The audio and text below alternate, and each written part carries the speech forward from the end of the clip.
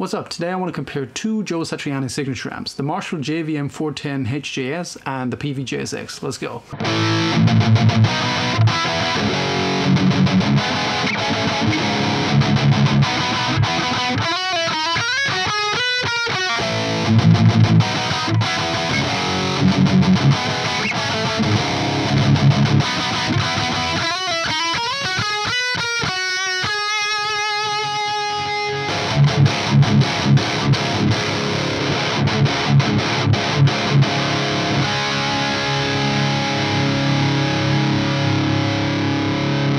I'm going to do some talking now. If you're not interested in that and aren't wondering where this exotic accent is coming from, feel free to skip that using the timestamps in the description below. Now, I've had the idea of shooting these two amps out with each other for several months now, but I've been procrastinating on that because, well, yeah, I've done a few amp shootout videos on this channel, but usually those amps had either very similar layouts or one amp was the star of that video, like in the Engel Retro Tube series of videos I did there a while back. In this case though, both amps are the stars, and their channel layouts are completely different. While the JSX is a pretty bog standard 3-channel amp with the only gimmick being the fat switches on the two distortion channels, the JVM is a JVM. That means it's a spaceship. There's loads of buttons and modes to confuse the average knuckle dragger like myself and induce option paralysis panic attacks. The JVM has 4 channels with 3 modes each. On the Joe Satriani JVM, OD1 and OD2 are the same. They're very close to the same as OD1 on the regular JVM, but the tone shift button there gives you the mid voicing of OD2. Yes, I cracked and broke guy code. I actually read the manual for this because I didn't want to look even dumber on the internet than I already do. Either way, in order not to end up with a 40-minute video that has an average view time of 4 minutes, I'm going to make some editorial choices here. I'm not going to remain on the clean and crunch settings for very long. I'm just going to briefly address those because I don't think, yeah, those guys aren't the target demographic for these amps anyway. I'm not going to go through all the possible overdrive modes that the JVM has, and I'm going to stick with certain fat switch settings on the JSX here. Let me briefly show you what the fat switch does on the JSX. I'm on the ultra channel and the fat switch is off. Listen to this.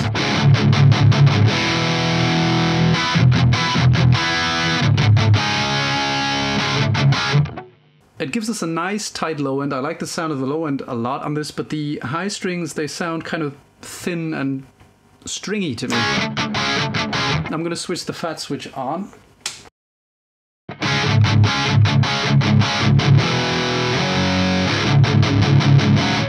Now with the fat switch on, we get a lot more body. I actually prefer the lower strings with the fat switch off, but the higher strings sound much better to me with the fat switch on. So for the sake of this demo, I'm going to leave the fat switch on both distortion channels of the JSX. Now let's get into it.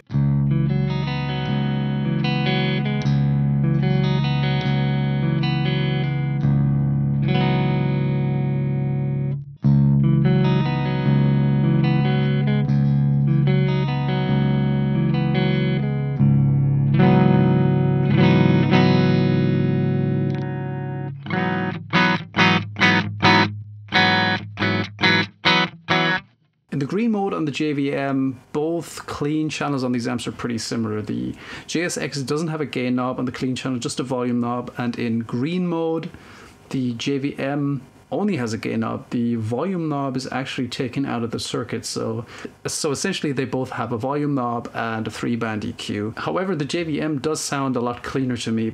Sorry, I need to interject here for a minute to make myself look dumber on the internet than I already have, because at this point I'd kind of forgotten that the JSX has a low gain input, which knocks about 6 decibels off the signal if I remember correctly.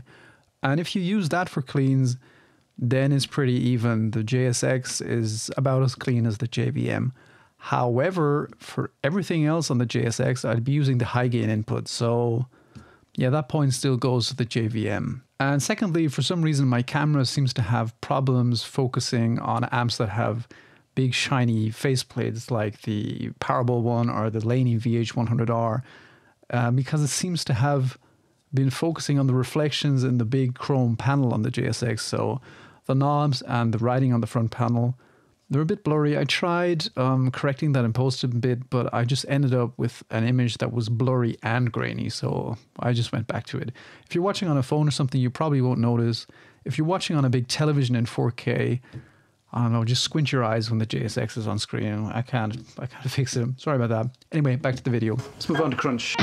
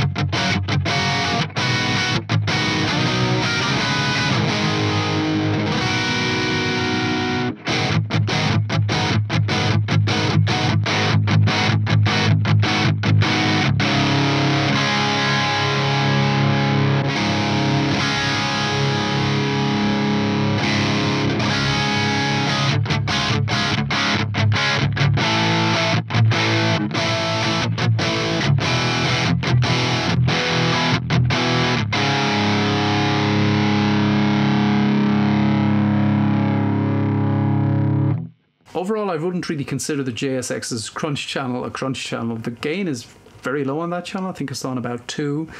It's really a high gain channel for me. It does crunches pretty well. The Marshall still has the edge a bit, and it has more variety due to the modes. Like we're on Crunch Green right now.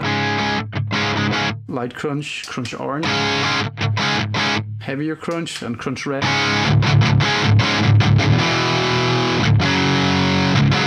The boost in front, that's pretty high gain already. Speaking of high gain, let's move on.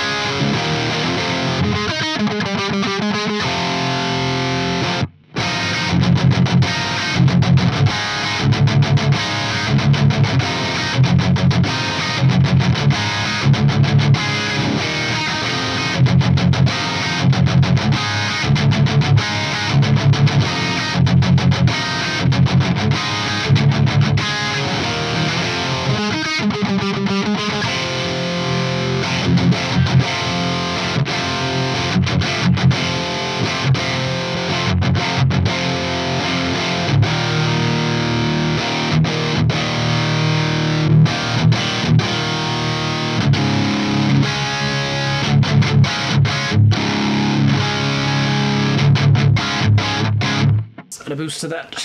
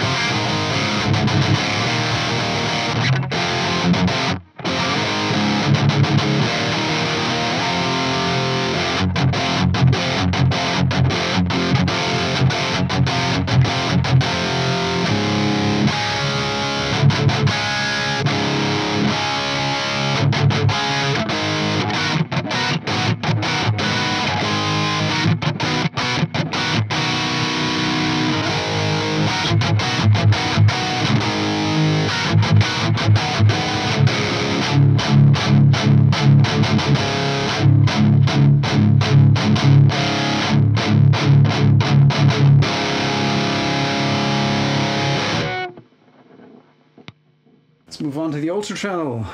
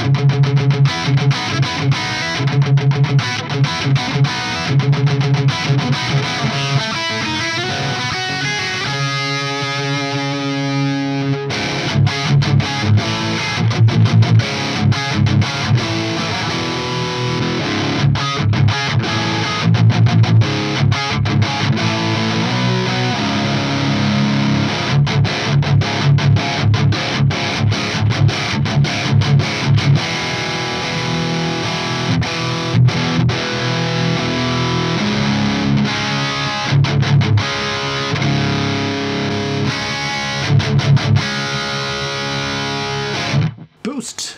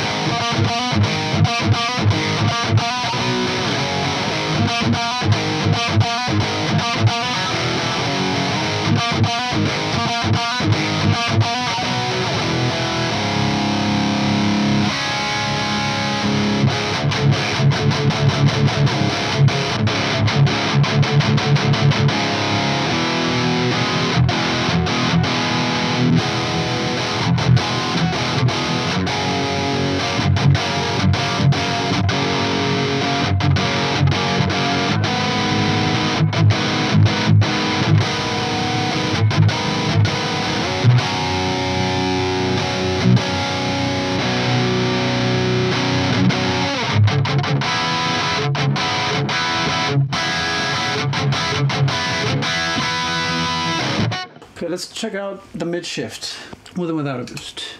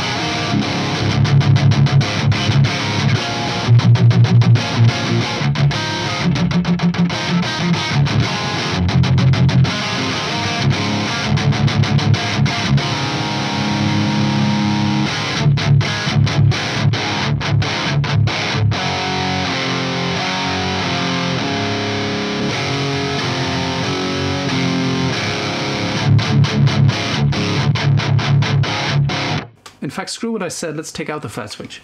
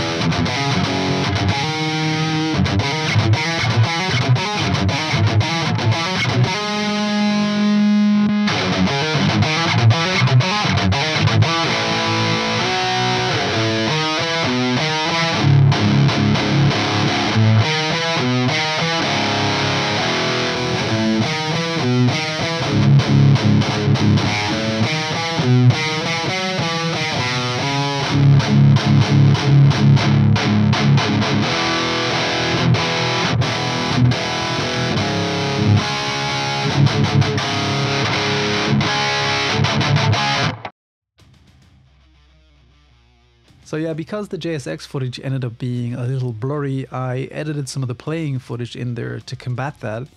And I was not aware of the fact that I play guitar with my face. I'm forever going,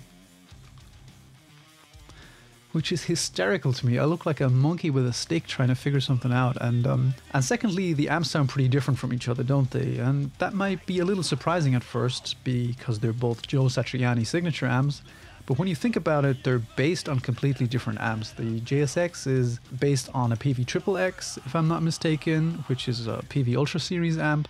And the JVM is, you know, based on a JVM. So they're, at the end of the day, they're essentially a Peavey Ultra Series amp and a Marshall. Also, I believe reading in an interview or somewhere else that Joe Satriani had actually planned to release several signature amplifiers with Peavey. Of course, we know that never happened. I read a rumor somewhere that the Butcher amp that Peavey released a few years ago, not the old one, a new one, was one of the Satriani amps that had been rebadged. But don't quote me on this. I'm stupid. I play guitar with my face. So with all that in mind, it might not be too surprising why the amps sound so different from each other. One common feature that they do have is an onboard noise gate.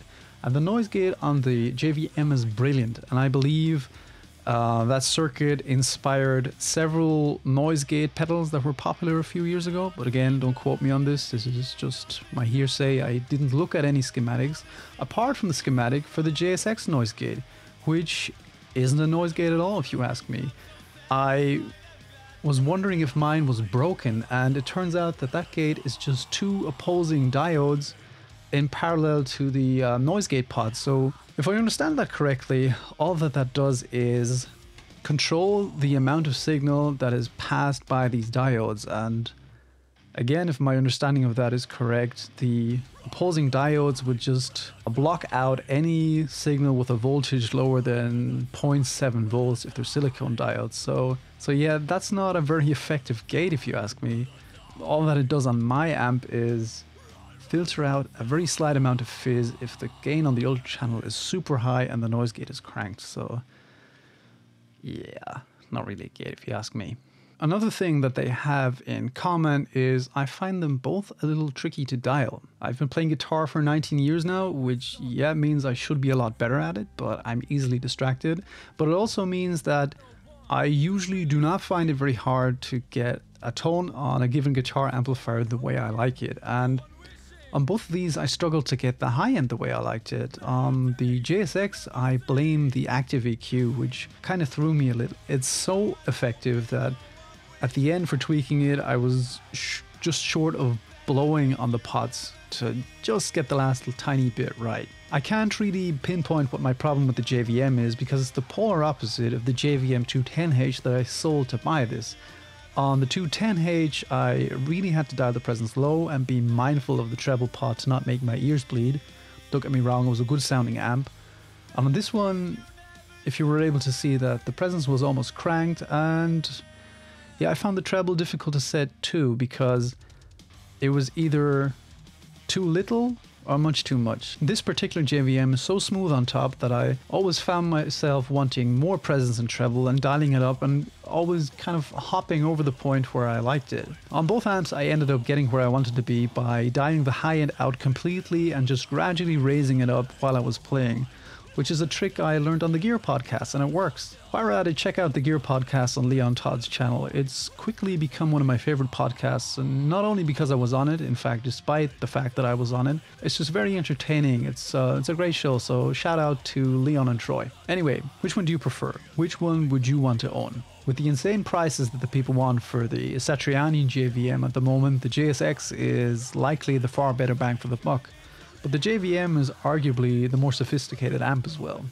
The JSX is tighter and more aggressive, but the JVM is more variable.